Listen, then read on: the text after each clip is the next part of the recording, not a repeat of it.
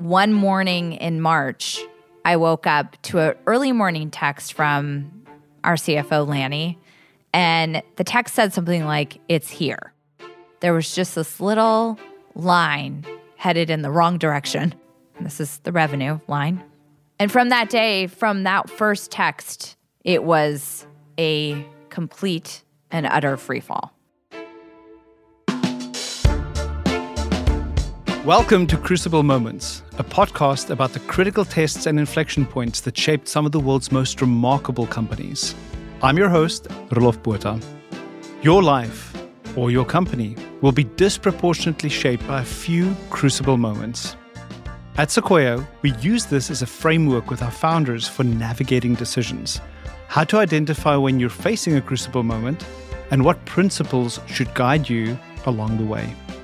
Today's episode is about Eventbrite, an event management and ticketing marketplace founded by Julia Hartz, Kevin Hartz, and Renaud Visage. When Eventbrite first pitched Sequoia in 2008, we said no to the opportunity to invest. A year later, we said yes, and I joined the board. Today, we will look at how Eventbrite took a gamble on expanding its user base via an acquisition, overhauled its pricing model to become profitable, and survived a global pandemic that shut down live events. You'll hear about a takeover by hackers, a phoenix rising from the ashes rebirth, and the power of human connection that served as the company's North Star through it all.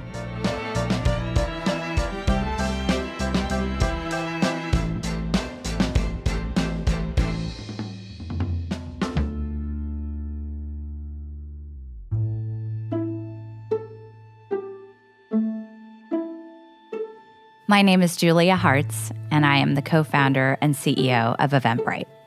My name is Kevin Hartz, and I'm the co-founder and chairman of Eventbrite. Before Eventbrite took off in 2006, the options for someone who wanted to ticket any kind of event were very minimal. They were mostly offline methods like collecting cash at the door, using a PayPal button, and tracking attendees on a spreadsheet. And Eventbrite was the perfect solution.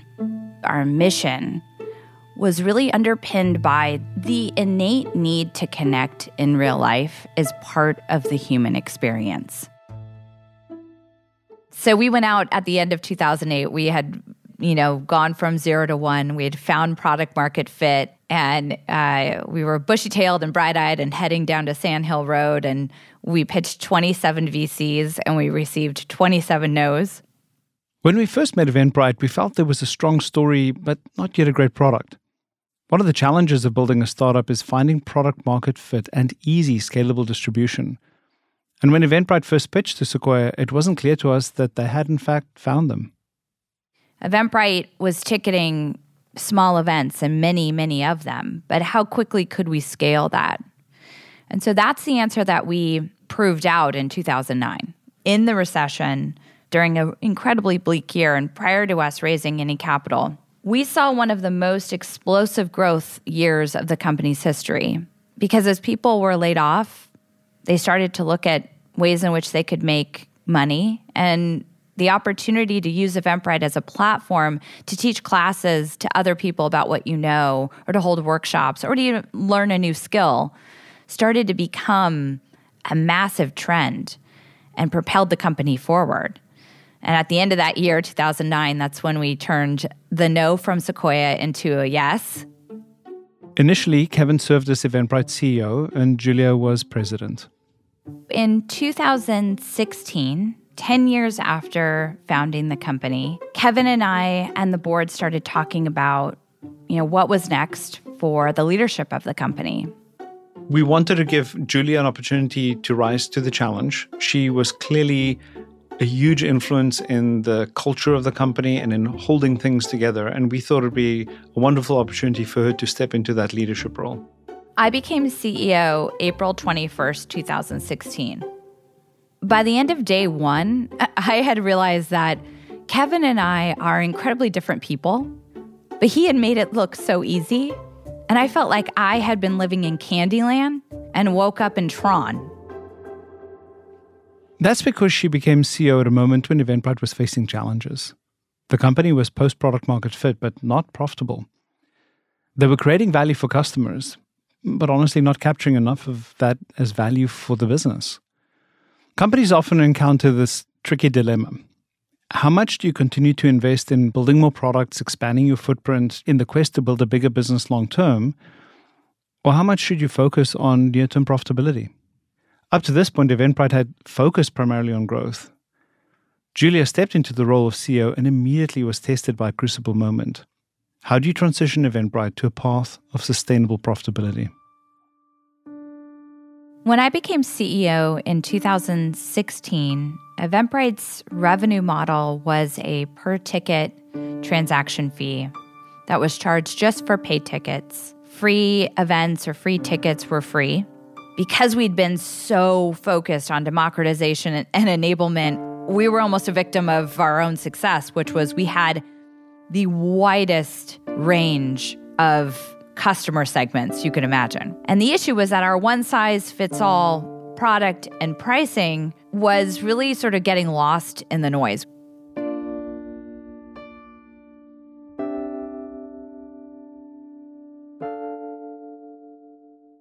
So the beauty of the self-serve model is you have a broad audience you can serve. The downside of that is there are many different segments that end up using Eventbrite, and they all have different needs and they all have different willingness to pay based on their alternatives.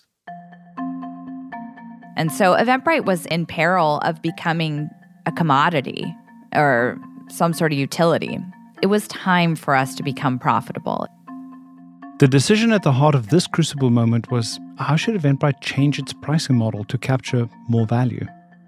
One of the risks that I think we had in changing the pricing model was tanking the business. You know, at the time, there were enough bad examples of companies that had changed pricing and then had to roll it back. Whenever a company faces this challenge of changing its pricing, there's a tremendous fear of what the price elasticity is and what are the substitutes that your customers have. It's a real challenge, and it truly is a crucible moment where you wonder whether what you have is good enough. And will customers value it? Will they pay a little bit more? And so it's generally a stressful moment for a company to go through these pricing changes. And the company was very thoughtful as they went about this. We ran a lot of experiments. We did very careful analysis. We tried to understand the different segments, how we might price them differently, what the true price sensitivity was, and how people might react. And almost by definition, you're going to lose a little bit of business whenever you're increasing your pricing. And then the question is it worth it? Do you lose 10% of your business but increase pricing by 30% and you're better off as a company? And so these are the sort of things that people really wrestle with as they try to finalize a pricing change. We looked at a few different models. We looked at just a price hike on the ticketing fee. We looked at a collection of add-ons that you could sign up for if you wanted premium features. We looked at subscription models. I spent a lot of time in one conference room that we had painted mustard yellow and spent a ton of time staring at the screen with the 3 packages and so many different incarnations of those packages. So when I visualize that moment, it's about that room. So much happened in that room, by the way, but it was about that, really looking at where are our customers going to find the easiest, clearest path to engage with Eventbrite and find what they need?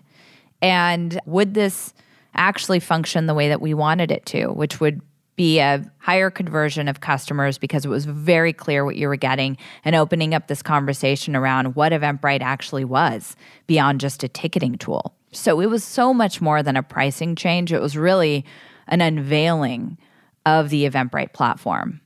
And I learned that for pricing in particular, something that is highly sensitive and has risk attached, there needs to be one person in the room who's yelling, "Go!" And that had to be me. I truly think that pricing in particular, given the risks that are associated, must be led by the CEO and the CEO alone.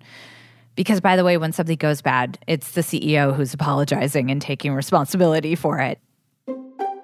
changing something that's fundamental, like the way in which you interact with the cost of doing business, is something that I think is again, only a CEO can really lead that change. And so you just need someone to say, let's do it. Let's go for it.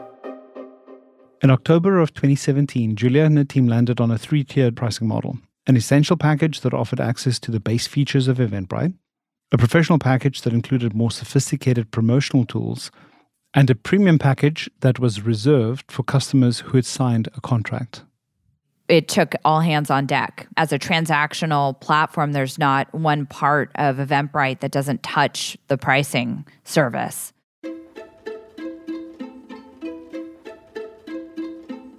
So first we had to rebuild that service and really modernize it. And then we needed to have every single development squad work within the construct of this project. It required a small tiger team internally whose sole job it was to make sure that this project didn't get cannibalized by the 1,000 other things that we felt were urgent. But we really understood that this would be the beginning of a new era for Eventbrite, where we could differentiate to different customer segments the value of what we'd built. We'd been building features for 10 years. This was something that was way overdue. The growth that we saw in the company after shifting to the 3-tier packaging model was very positive. Revenue per customer went up, and total creator count increased in its momentum. We saw the majority of our customers decide to, adopt the professional package, but we also saw some great growth in the essentials package, which had actually lowered the core ticketing fee and was a great way for people to kick the tires and try Eventbrite for, their first event and then unlock greater value over time. The biggest lesson I learned from changing the pricing model is to be willing to make these types of tectonic shifts early and often. We had waited too long to do this, and in the end, it was the right thing for the business. It opened up all sorts of opportunities that we now have as a platform, and I think being afraid to break the model in some way held us back and probably delayed us by a couple of years. So there was just a lot of growing up that happened in that moment, and I wish we would have done it a couple years earlier. Prior to 2018, Eventbrite was used by all varieties of creators to host a myriad of different types of events: literary, political, religious, professional, wellness, you name it. Eventbrite encountered another crucible moment as it looked to expand its services to cater in a more meaningful way to a specific genre of event, a genre that was gaining popularity on its platform. We had noticed we were starting to be used by more indie promoters, artists, music venues, because Eventbrite is Switzerland. We are the front door and the operating system for a live experience. We are not trying to take a huge cut of your profit. We're not producing the show. We don't co-own the venue. And that really gave the independent music industry something to be able to rely on in building their independence. And so we realized that there was a purpose behind the growth in music that went beyond just a vertical. And we leaned in. One of the beauties of music as a category is it has very high frequency use. So when you think about Eventbrite as being a platform that serves both the creators and the attendees, there's only so many conferences you might attend in a given year or workshops that you go to. But especially for young people, the willingness to go to many music events gave us an unfair advantage at building a very large consumer audience. And so all else being equal, that actually made music a very interesting category. We were seeing bottoms-up adoption with smaller venues using Eventbrite, and is inevitably the case. Disruptive software companies often come from below. They initially offer a simpler product than incumbents, and they serve smaller and mid-sized customers. And so slowly, our business was inching up into larger and larger events, including larger music events. And we wondered whether we could be a much bigger player in the music space. And that led to this idea that maybe we should acquire Ticketfly. We had always been sort of friendly competitors. Kevin and I and the founders of Ticketfly, Dan Teree and Andrew Dreskin, had known each other for years. And it was great, friendly competition. And Pandora, which had acquired Ticketfly about 18 months prior, was starting to think about divesting in ticketing. Should Eventbrite acquire Ticketfly to compete in the live music space? This was the crucible decision, and it was hotly debated. There were a lot of concerns in considering acquiring a company like Ticketfly. First and foremost, they are sales-driven, so that would be a huge change for us to bring on that kind of capability at such scale. There are many software businesses today that talk about product-led growth, and Eventbrite was really a classic example of that. The company had this organic growth. If you look at the company's history, it spent very little money on sales and marketing because the product sold itself. There was this ability for users to promote Eventbrite to other users, and that's how they kept on growing. It was this fabulous word-of-mouth effect. And Ticketfly was a sales-led organization, sales-driven organization with very different customers, at a different scale from the ones we'd served historically. And so you're mixing this bottoms-up product-led growth motion business with a sales-led motion business. And would those two mesh? Would you get synergy from those, or those oil and water, and they're just going to not mix at all? It was a company that, while subscale to Eventbrite in revenue, was really successful and had a very loyal customer base. And so we would have to capture the credibility and hearts and minds of those customers. Was there anyone who said, don't acquire Ticketfly? I think I was probably the biggest objector to acquiring the company because of the risk that it would really impose and introduce. And at the time, we were pre-IPO. So we knew that once we had generated a certain scale, we would seek out an IPO. And so that was on my mind. And thinking about taking on a big acquisition seemed like it was a lot for one company to handle. What changed my mind and made me decide to go for it was seeing the traction we were having in the market and knowing that we could leap forward about 5 squares in the game of market dominance, and really see that we could bring a better technology platform to bear for these customers and help them grow faster. And with music, we had the sense that the needs were so specific. The ability to handle on-premise sales, and somebody walks up to the venue and wants to buy a ticket on-premise. They want to be able to sell food and bev. They want to be able to sell merchandise at the concert. These were all capabilities that we would need if we were going to serve the music industry. And by making an acquisition, we could leapfrog and just get all that capability immediately and accelerate the business. We also felt a company like Ticketfly had very important relationships and existing contracts with sizable music venues, and that would just enhance the scale of the business. So again, we had a certain fixed cost of operating the business. And so if we could add revenue, it would make our path to profitability that much faster. We all voted in favor of the acquisition. I reluctantly said yes. I had many questions along the way because I was worried about the distraction and that it took us in a different strategic direction than we'd been in with our bottoms-up motion. But at the end of the day, I listened to the arguments and I was swayed by those arguments. And so it was my decision as much as it was anybody else's decision. I think it was a mistake in retrospect for us to have made that acquisition.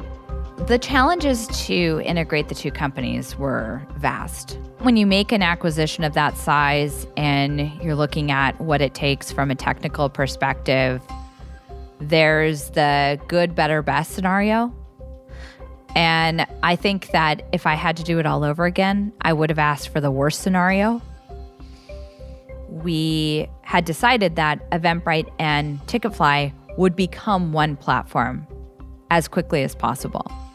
And our dev team had collectively, together with Ticketfly's dev team, created a roadmap that was, I believe, about 9 months long to get the two databases integrated, the two platforms integrated, and then to be able to start moving customers over to Eventbrite. It took much longer. It was probably 6 to 12 months longer to integrate the platform than we had anticipated. And when that happens, you don't benefit from the synergies that you modeled as part of the transaction. And so we didn't fully benefit from that. We ended up with higher churn of Ticketfly customers than we had anticipated. When, there's customer consternation in a highly competitive market, naturally you open up an opportunity for competitors to come in and poach those customers when they're feeling uncertain about the future. And so on top of the challenge of, customer migration and really forging this trust and credibility with customers, we also had to be mindful and very savvy about defending the business from competitors. We had more management churn than we anticipated as well, so we didn't retain as many of the key employees and therefore didn't retain the know-how and industry knowledge and connections that we were assuming we would get as part of the transaction. And then we ended up with this unfortunate breach. In June of 2018, the Ticketfly platform was held hostage by a hacker, meaning when you went to Ticketfly, any customer on the venue or the fan side saw a picture that looked like the anonymous picture, the site had been taken over, and it was just a complete moment of disruption. There was an exposed vulnerability on Ticketfly that in the changeover was even more glaring, and the business was hacked, which sent the company into kind of a crisis mode for weeks as we fought to help the customers and get things back. It was like, everything that could go wrong went wrong. I mean, really understanding quickly the situation, getting outside help from those who deal in the dark web, and being able to ensure that customers' data were not impacted or breached, and then gaining back control of the site. It was a no-sleep moment for any of us. As an executive, when you walk into an acquisition scenario, I think you should assume it's more likely to not work than to work. And you need to increase the burden of proof on why an acquisition is worth doing, especially as it starts to become a meaningful percentage of your own business. I learned a lot of lessons from the acquisition of Ticketfly. I think if I could do it all over again, I would probably have elongated that timeline and not forced it to have happened so quickly.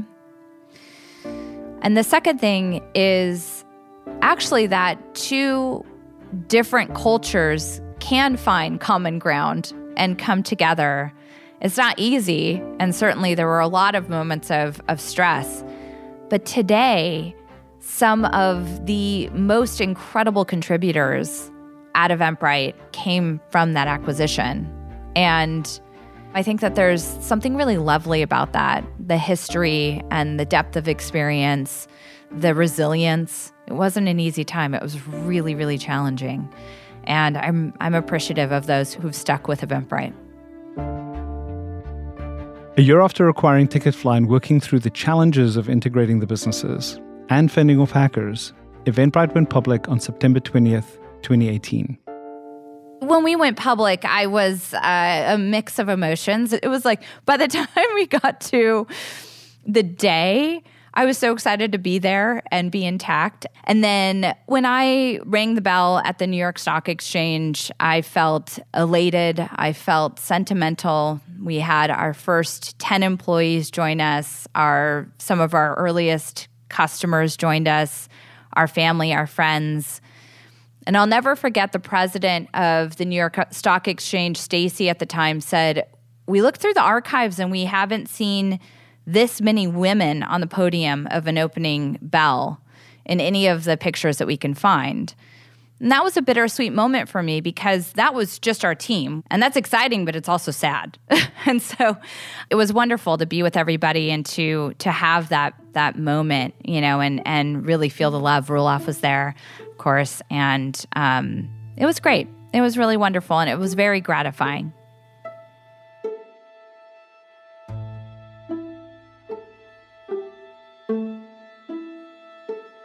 The first year of being a public company was a challenge for Eventbrite.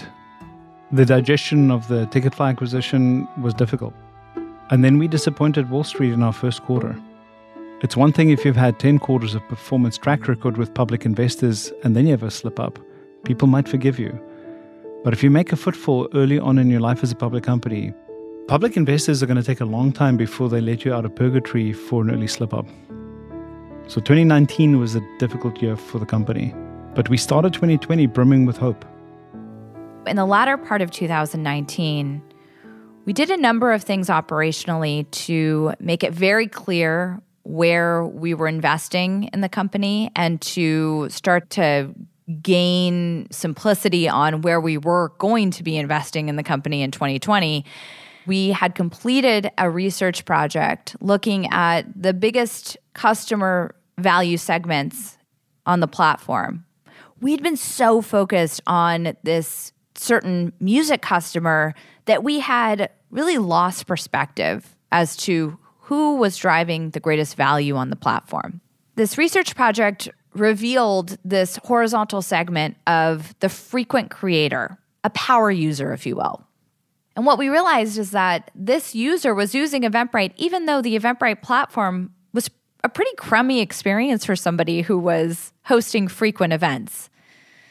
So we saw a high-value segment with a great opportunity to improve the product experience and the platform to meet their needs. We simplified our objectives for the year. We reduced some of the cost in the business. And we entered 2020 with a glint of optimism. January was a banner month. February, another strong revenue month. And we were like, oh my God, we're gonna beat our estimates on Wall Street. This is so exciting. We knew it'd be a long climb out of the penalty box, but we were excited to be on the right track. And then one morning in March, I woke up to an early morning text from our CFO, Lanny, and the text said something like, "It's here." I opened my laptop, and there was just this little line headed in the wrong direction from the previous day. And that line went straight down over the next 14 days to negative territory. This is the revenue line.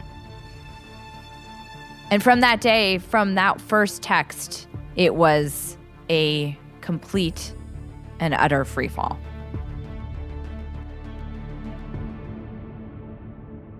Sequoia Capital published a memo in March called "Coronavirus is the Black Swan of 2020. We had a view of what was around the corner with COVID, and that it was likely much more dramatic, much more impactful than people realized.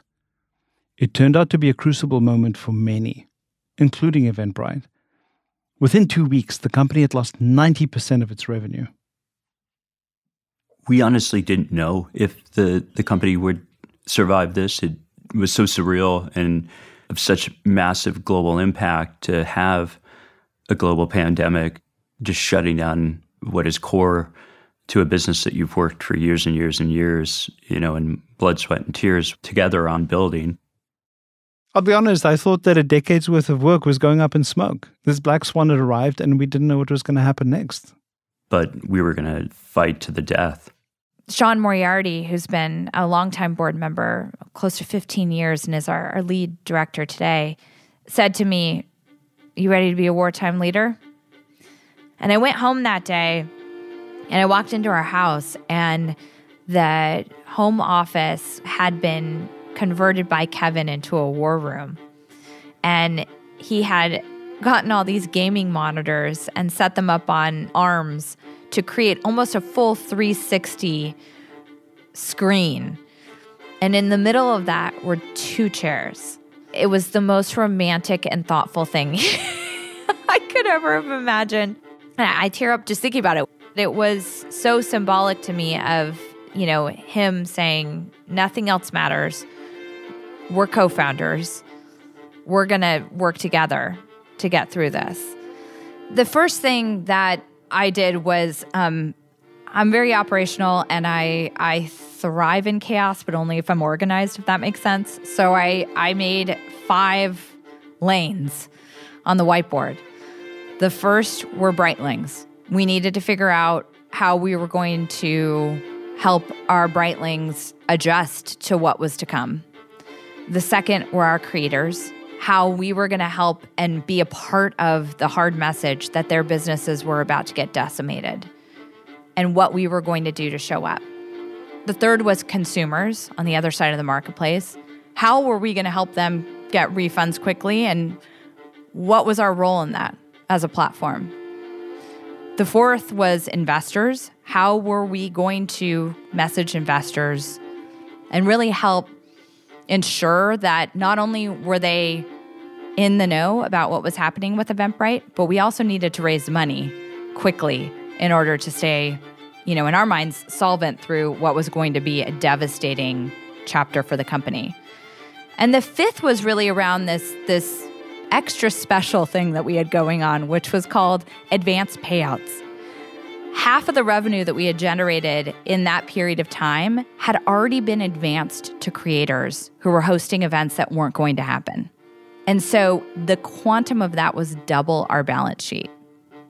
So it was like an asteroid that was coming toward our planet, and we weren't sure if we were going to be able to withstand the impact.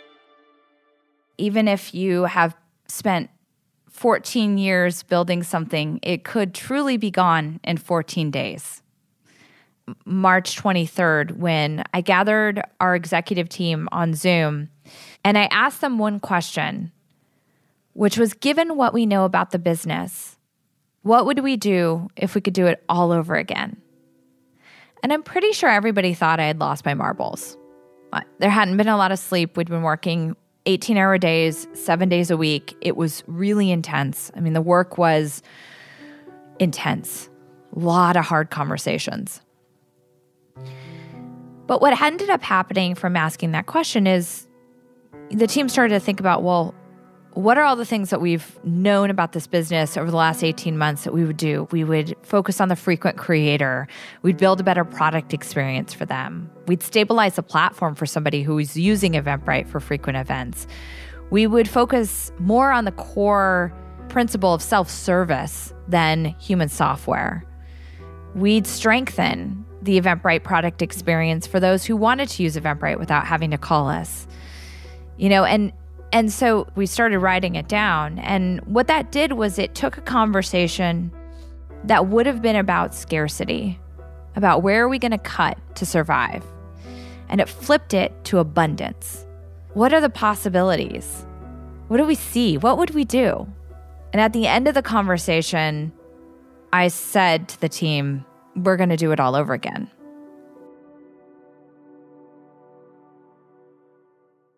So by late March of 2020, just a few weeks after the first day of COVID, coming to try to kill our company, we had a plan. We had a strategy. We had figured out who we needed for that company.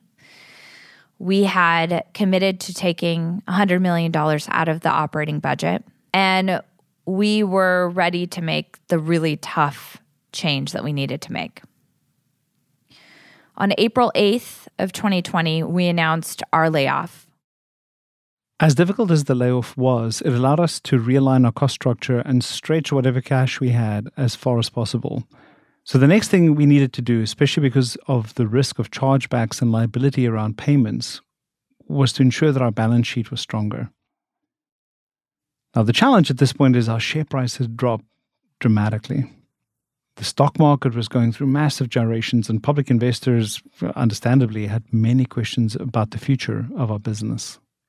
It would have been incredibly expensive and dilutive for us to raise equity capital in the midst of this crisis. And so we looked for alternatives to get debt financing.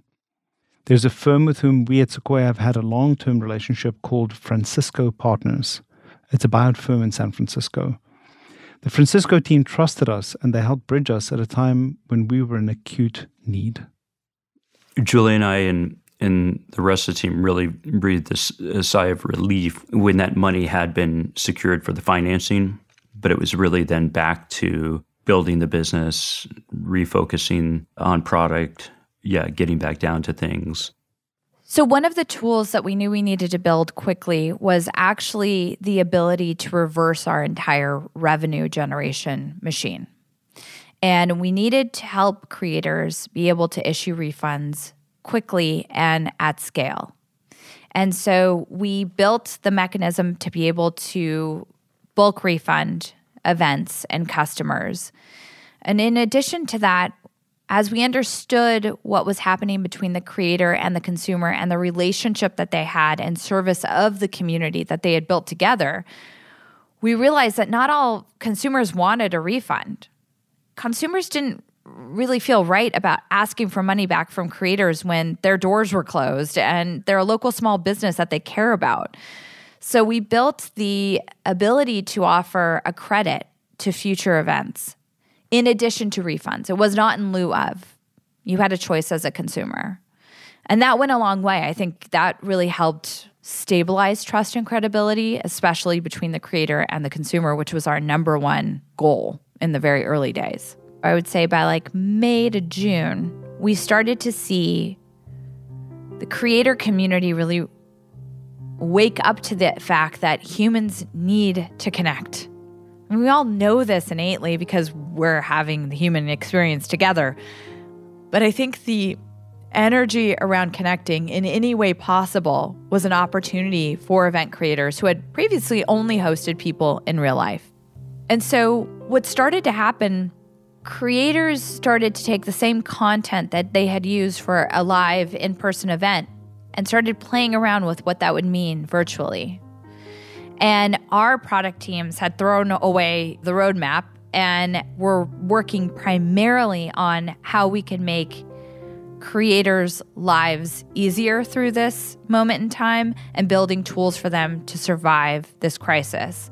And so seeing them start to host events online like Daybreaker, who hosts early morning dance parties in non-traditional places, they started doing a Saturday version for everybody plus their kids, which grew from what typically would have been 1,000 people in person to 110,000 people globally in tens of countries. It was incredible to see. I remember in May and June, one of the things that I was really focused on was making sure that event creators were considered in the Small Business Act. And I did multiple laps around my living room, kind of wearing a path, talking to whoever I could talk to really elevate the profile of the creator as a small business. We wanted to make sure that there was a handsome carve-out for live event producers because they are the fabric of small business globally and in our country particularly. So I was really focused on making sure that there was a consideration specifically for the live events industry because they were the first to close and would be the last to open. And it was a very successful lobbying effort, and we were very proud to have a very small part, but a very persistent role in ensuring that there was a specific carve-out for live events in that initial Small Business Act and then in some of the follow-up moves that the government did to support small businesses. One of the things that people underestimate is the resiliency and the human spirit. Humans are wonderfully adaptable. And when you couple that with a moral compass like the one that Eventbrite has and an obsession with serving customers, it's a great recipe for you to be able to overcome these types of challenges. The company was always customer obsessed. And so part of that means that they'd built up an enormous amount of goodwill with their customers as well. And they truly had built a community. It wasn't just a financial transaction between them and their customers. And their customers, in some sense, depended on Eventbrite as well. Many of them, their livelihood depends on Eventbrite. And so that just creates a wonderful camaraderie and spirit of cooperation that enable them to continue to serve their customers, listen to their needs, have the customers give us wonderful feedback to be able to adapt. And both just had such a wonderful spirit of endurance. And that helped us see through a true crucible moment and crisis for the company. I would say that this is one of those pretty unique moments where I'm not replaying it and thinking I would have done things differently because of where we are today. I think that for me personally, it meant a huge shift in my confidence. I never thought of myself as a wartime leader. A lot of my maternal and feminine instinct kicked in. And I wouldn't have thought that would have been the case as in wartime. I mean, I had a lot of testosterone flowing too, but it was really the instinct that I would apply if anything were happening with my children. And that really helped me. And it made me gain more confidence in being a woman leader and being one of the few female founder public company CEOs.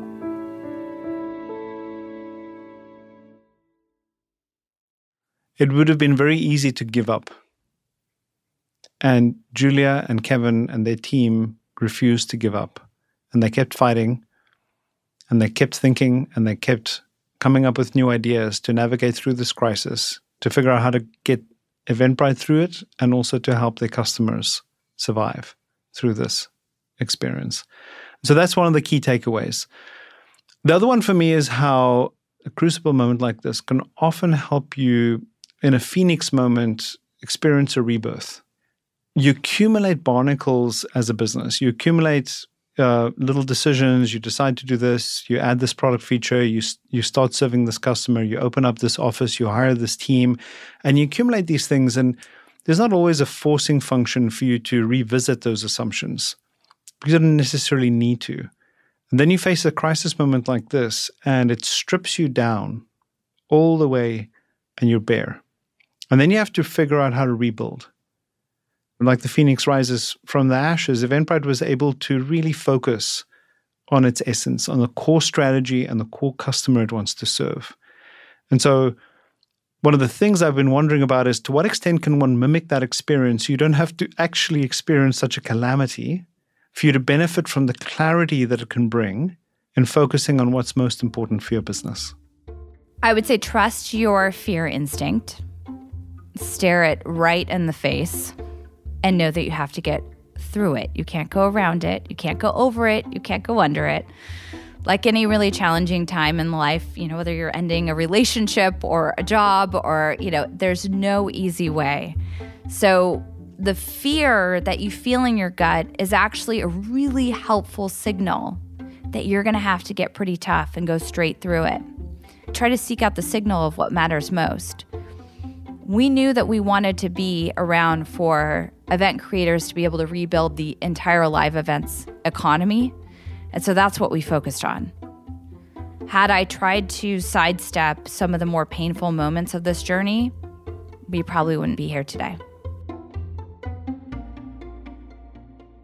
My opinion about what the future of events will be is really rooted in the innate human desire to connect. I think we've lived something that is quite phenomenal that underpins the importance of our mission of bringing the world together through live experiences, but also opens up the world of possibilities. While people connecting in real life is, I think, irreplaceable, I think the option to find people virtually, whether it be the metaverse or through online events, is going to be an exceptional growth path, particularly for people who are experienced creators. And I think that understanding of the ephemeral nature of what we build, it changes you in a way that you appreciate the value of a business, you appreciate the value of a company so much more.